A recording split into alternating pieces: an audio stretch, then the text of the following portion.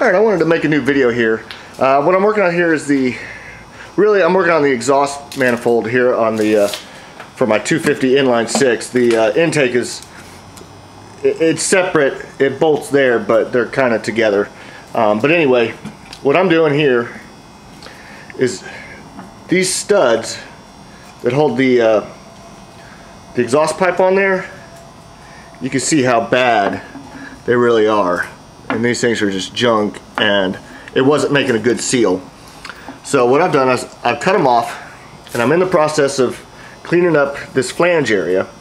And what I have are two header flanges that I cut off of some other project. There's some welding on there.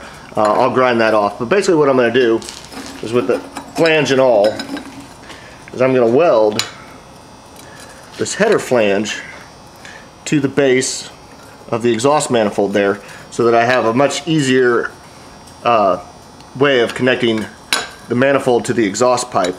And hopefully it should seal a little bit tighter. I do need to go buy a gasket, but other than that, it should be pretty good. So I'm working on getting the surface here prepped for welding. You can see over there in the corner, we got the little baby Weber, getting those charcoals all hot.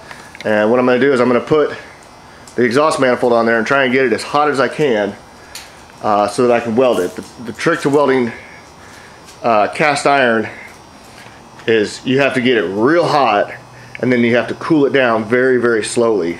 Otherwise the cast iron will crack. So this is steel and this is cast iron, so it will weld together, but it's a bit of a tricky process. Hopefully I can get it done. I'm not sure if I can get it hot enough, but we'll just have to wait and see.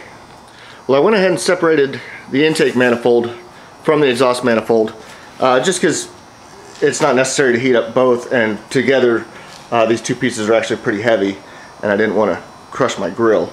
So this piece is pretty much ready to go. I've got the surface prepped about as good as I can get it. So I'm going to go set this on the barbecue, let this heat up, and while that's getting all nice and hot, I'm going to clean off this kind of booger welded stuff off of this flange, and get that prepped and ready to get welded onto here. So we'll just let this exhaust manifold heat up, and I'll work on a few other little things, like I said, getting those booger welds ground off those flanges, and hopefully we can get this hot enough so it doesn't crack. One other thing I'm going to do while the manifold is over there cooking, I put some 3/8 inch bolts into this flange, and I just got them held in there snug with some nuts.